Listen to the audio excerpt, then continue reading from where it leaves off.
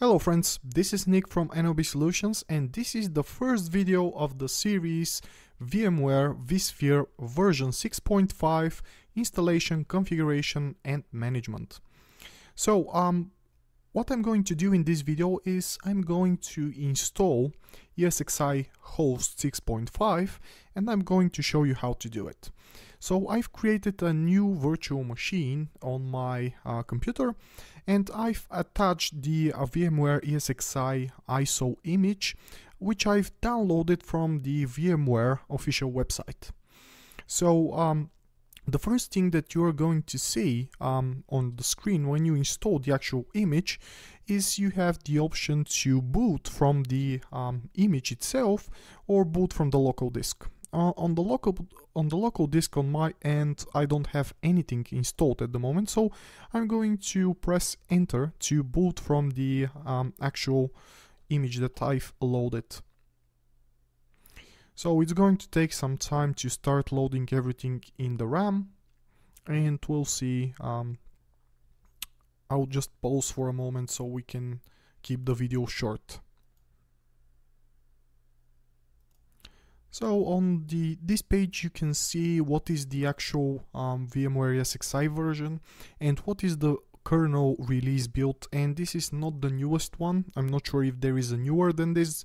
This is the one that I've downloaded maybe a month ago, and I'm going to use it to install on my VMware. But yeah, I've added two processors. You can see that I've basically said that I want to add two processors, but these are virtual, and I've added 12 gigabytes of memory to this host.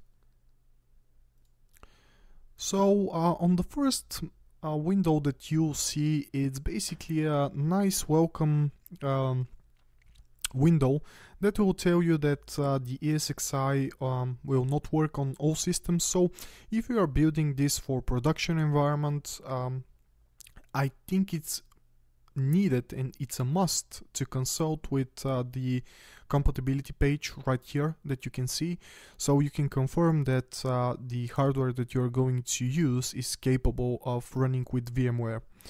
And another thing that it's important and is a let's say a hint from my end is, if you are going to install on a specific hardware, for example HP, either HP, Dell or any other hardware, it's always good to visit the VMware ESXi site and download the image, the ESXi image for this hardware manufacturer. Because in there, in this specific image, let's say for HP systems, you have built-in in the kernel drivers for HP servers, and they will be built in with the image itself. This image that I'm going to install is a pretty much a generalized image. It does not contain any specific drivers or anything, so it's important to verify what is the hardware you're going to build and then select the proper image from VMware. So I'm going to press enter to continue, and I would need to read through the license agreement, and you can read through them if you want, but for to make the video shorter, I'm just going to press F11 to accept it, and it's going to scan to find my disks so that it can install the actual operating system. And this is really important. You need to be really careful with installing the ESXi, because as a normal, like a normal Windows operating system, this can wipe out all the information from a disk. So you can see that I've attached a single disk, which is a local disk, and it contains only 4 gigabytes. Another hint that I can add here is you can install the ESXi on different hardware components. For example, it's not mandatory, or you're not obliged to install the operating system on a hard drive. You can use, for example, SD cards. You can use a flash drive. So whatever you like. In my case, I've attached to my virtual machine a single 4 gigabytes of disk, and I'm going to use that. So I can press enter to continue, and it's going to ask me for the keyboard layout, which I'm going to set to US default, and it's going to ask me to input the root password for the ESXi host. So let me add that. So the passwords match, and I'm going to press enter to continue.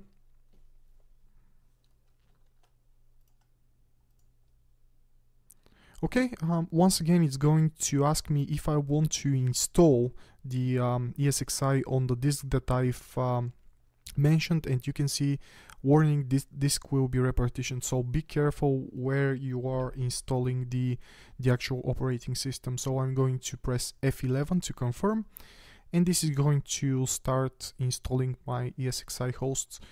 In my case, as I'm using an SSD disk, it's not going to take so much time, but for the sake of the length of the video, I'm just going to pause and continue on the next step.